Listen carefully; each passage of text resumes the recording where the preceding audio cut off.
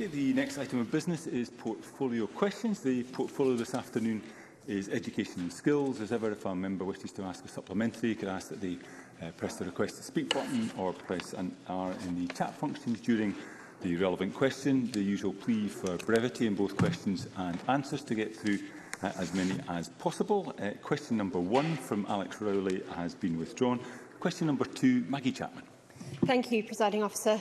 To ask the Scottish Government what communication it has had with Scottish universities and UCU Scotland about the 4 fights and USS pensions disputes in light of the recent reballoting for industrial action by staff. Minister Jamie Hepburn.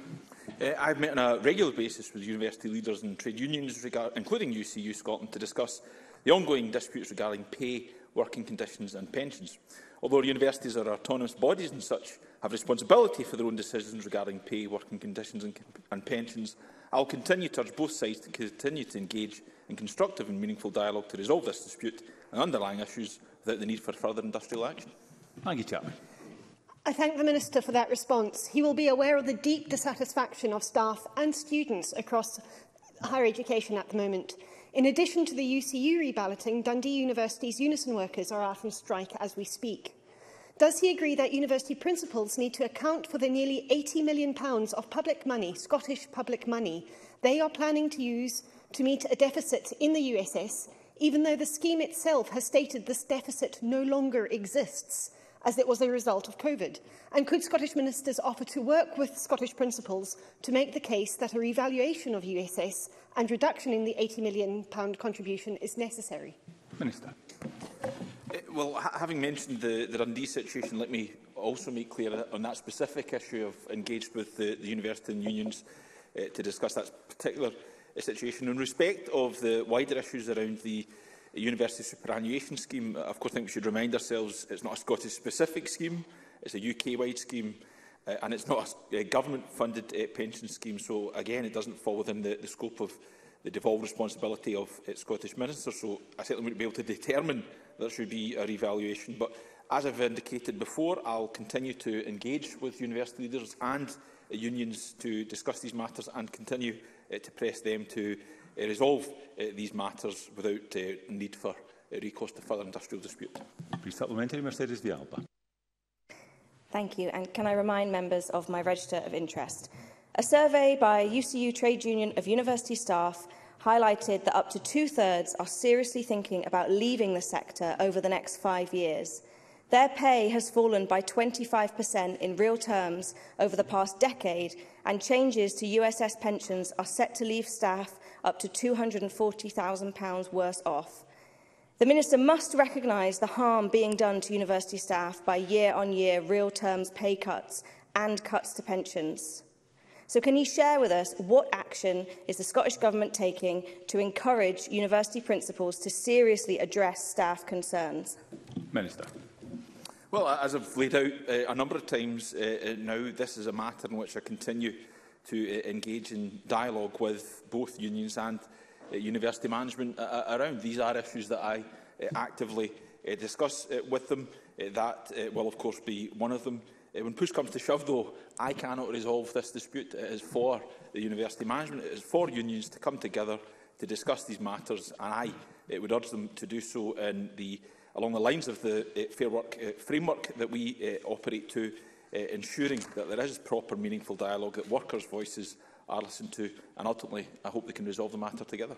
For the brief supplementary, Michael Mara. Thank you, Presiding Officer. The Minister talks the language of dialogue and discourse, but does he not recognise that 13 years of flat cash, no increase in the unit of resource going to universities, is leading to these challenges and creating the conflict between the management and workers and the tough decisions that are being made? If it's going to be resolved, the Government has to make sure they resource it properly.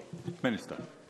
Well, we are resourcing higher education properly. We will once again provide over £1 billion of public expenditure to our universities this year to support their continued financial sustainability. I would have thought that would be recognised as a fairly substantial investment, and indeed, in recognition of some of the challenges that we've seen over the pandemic period, we've invested more, over £190 million in direct additional funding to support universities in the difficult circumstances. So we are stepping up to the mark. We're investing in higher education. We'll continue to do so. Question number 3, Miles Briggs. Thank you, Deputy Presiding Officer. To ask the Scottish Government what support it is providing to help young people at risk from exclusion from mainstream education. Cabinet Secretary. Our publication included Engaged and Involved Part 2, Preventing and Managing School Exclusions, provides national guidance on school exclusion. This makes clear that exclusion from school should only be the last resort, used in the context of prevention, early intervention and support for positive relationships, learning and behaviour. It should be a proportionate response where there is no appropriate alternative, and must be for as short a period as possible, with the aim of improving outcomes for the child or young person. The guidance also sets out schools and education authorities' responsibilities in line with their powers to make decisions to exclude. Miles Briggs. I thank the Cabinet Secretary for that answer. Often these situations are complicated and complex, and we need to make sure that appropriate support is in place for vulnerable and disadvantaged children. Scottish Conservatives support the establishment of family hubs to help to bring together health, education and social care services. Can I ask the Cabinet Secretary if she would agree to a pilot project in Scotland to see how that can be developed and rolled out across the country? Cabinet Secretary. Well, we do, of course, have substantial amounts of policy, both within education and health, working together to help some of the most vulnerable in society. And one of the aspects around this is the Whole Family Wellbeing Fund, which is being funded for the financial year and for the rest of the parliamentary term, as we seek to establish full support for all families for a range of issues, not just surrounding exclusion. I would, of course, in the spirit which I think that Miles Briggs asked me that question, be very happy to hear more about the scheme that they have in question. I have pointed out some of the plans we've already in place, but more than happy to always hear about another party's alternatives, should you wish to provide me with further details. Thank you. Supplementary, Martin Whip. I'm very grateful, Deputy Presiding Officer. The percentage of excluded pupils with additional support needs is sadly increasing, but the percentage of children who are identified with ASN needs in schools is rising astronomically. So given we now have 600 fewer specialist teachers for children and young people with ASN qualifications since 2012, what's the Scottish Government doing to encourage not only more teachers into the profession, teachers to stay in the profession, but specifically those who want to specialise in ASN, which will keep these children in our mainstream education? Cabinet Secretary. Well, of course, all teachers provide teaching and support to those with additional support needs. I'm sure the member will be well aware of the Butte House agreement that we have with the Scottish Greens, where we have agreed to work together to ensure that we are looking at the professional work that we can do to ensure that there are further teachers that are there to support additional support needs and their career progression. I'd be happy for the member, of course, to provide any positive enforcement to those policies that we have with the Scottish Greens, and to hear any more suggestions about how we can further improve on this issue. Question number 4, Carol Mochan. Thank you.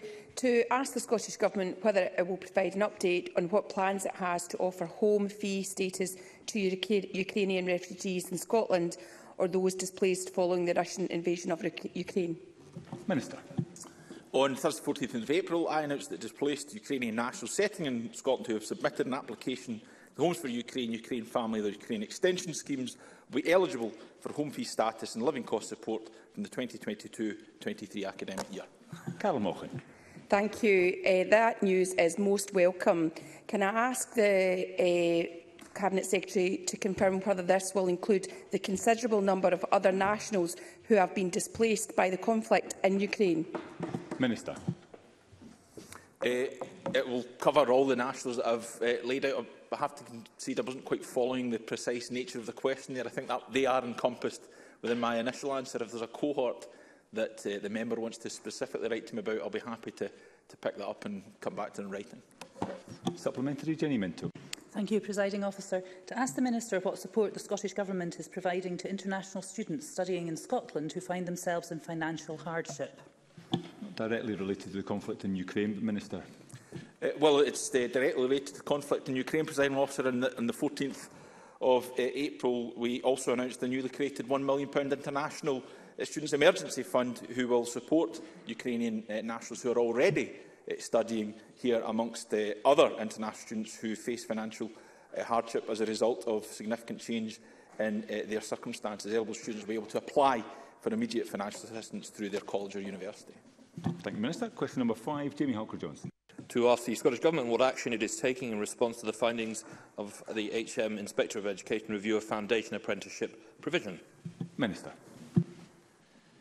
Since their launch in 2016, over 11,000 pupils have taken up the opportunity of a foundation apprenticeship. Given the significant growth of foundation apprenticeships and to ensure the continued best outcomes for young people, in 2020 the Scottish Government commissioned Her Majesty's Inspector of Education to undertake a review of the delivery of FA programmes. We acknowledge the review findings and use them as the basis to drive improvement. We have established a stakeholder group which will support this engagement and will set out further steps following this process. Jamie Halker-Johnson. I thank the Minister for that answer. I'm on record as an enthusiast for foundation apprenticeships, but the HMIE review must give us all cause for concern. The review noticed real weaknesses in being able to access foundation apprenticeships across Scotland's schools, about the promotion of them to young learners and about the confusion amongst schools and providers on how the frameworks operate. The review acknowledged that in many schools withdrawal rates are very high, ranging from 50% and 100% of young people leaving their programme early. Now, I recognise the issues caused by the pandemic, but the Minister must acknowledge that there are serious alarm bells being rung over this policy, many of which predate COVID. Foundation apprenticeships have the potential to make a real difference. So what will the Minister do to ensure that these opportunities are not squandered by the lack of support from Government? Minister. Well, on that last point, let me say there is no lack of support from the Government for foundation apprenticeships, and I would make the point again that we've now had over 11,000 young people undertake a foundation apprenticeship, and indeed from cohort 1, when there was 346 starting on a foundation apprenticeship, we had 4,240 by cohort 5 as a result of the Scottish Government's support.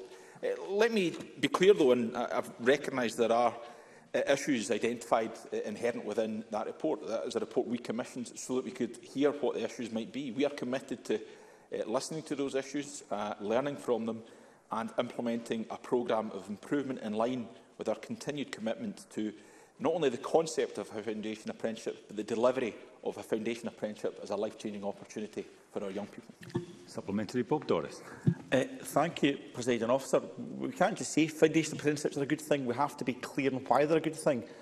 Minister, foundation apprenticeships can provide young people with a head start on a career by providing qualifications and experience, something employers are looking for.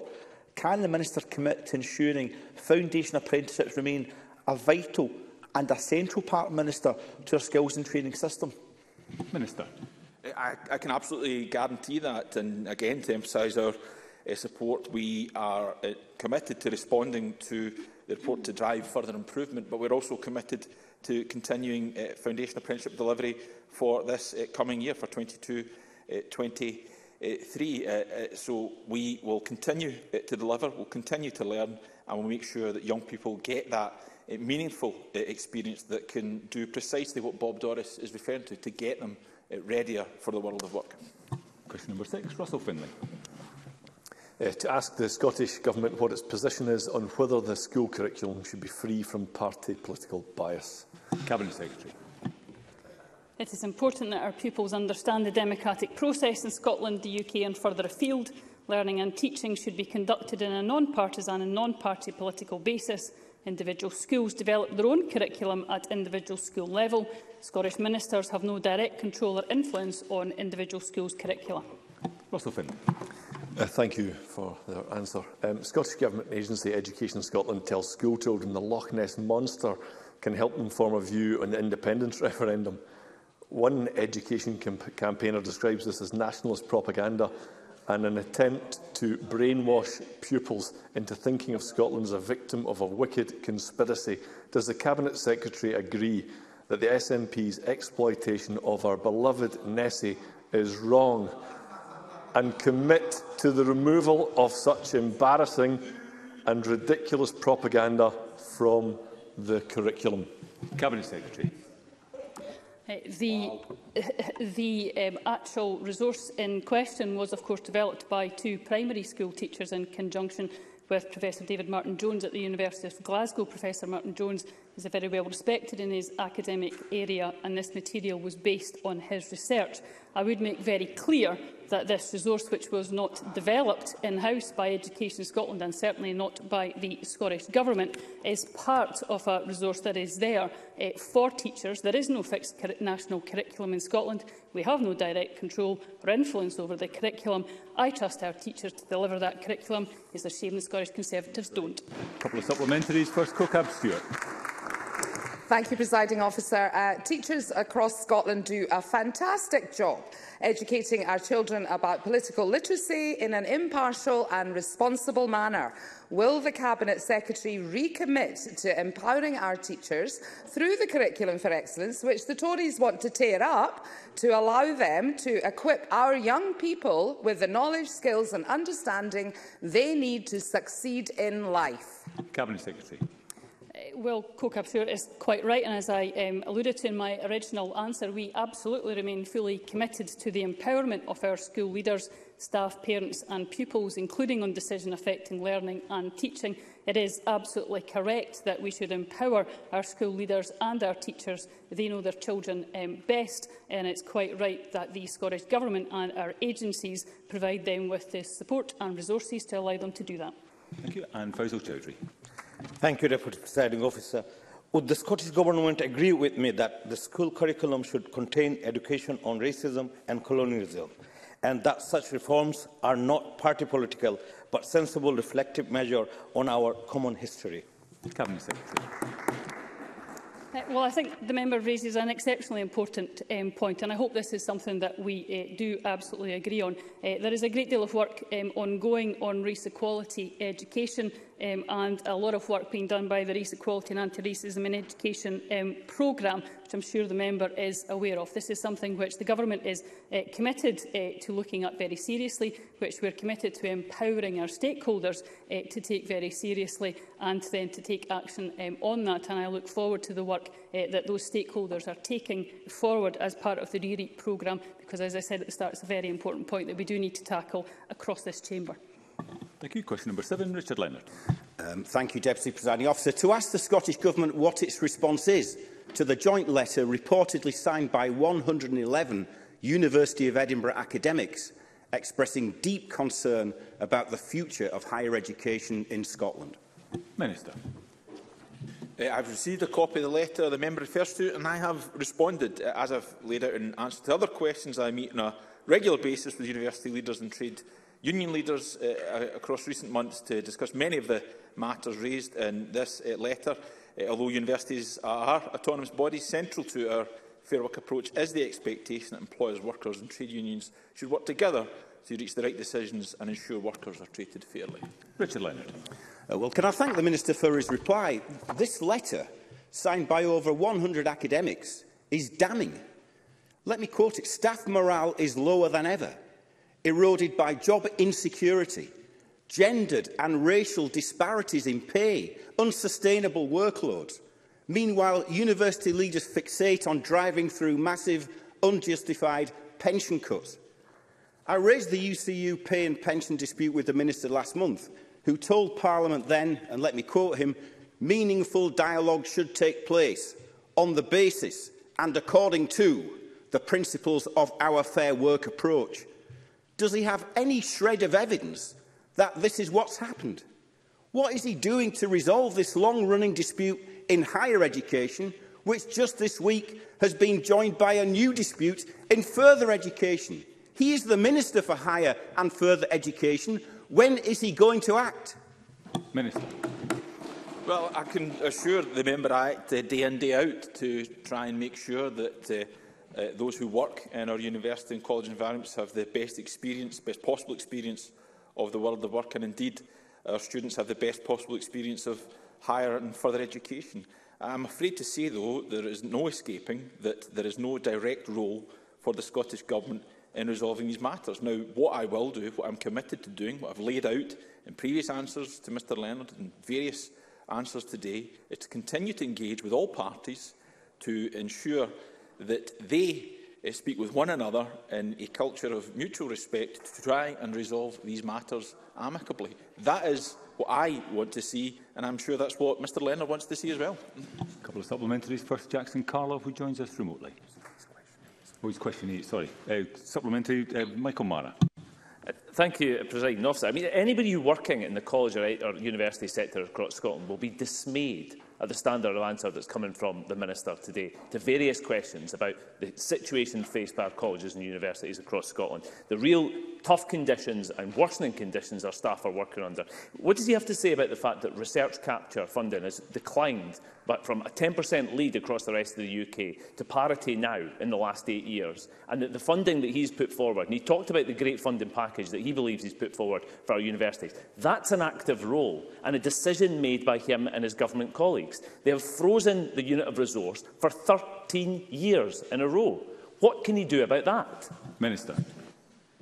Well, I would go back to the point I made earlier against the backdrop, and what I didn't mention earlier is that for this financial year, the Scottish Fiscal Commission was very clear that we are operating against the backdrop of a 5.2% cut in real terms to the Scottish Government's budget across the entirety of Scottish Government expenditure. We are maintaining over £1 billion worth of expenditure in our higher education sector. Again, I would have thought that would be something that Michael Mara would welcome. Again, I make the point there is no direct role for the Scottish Government in resolving this dispute in higher education.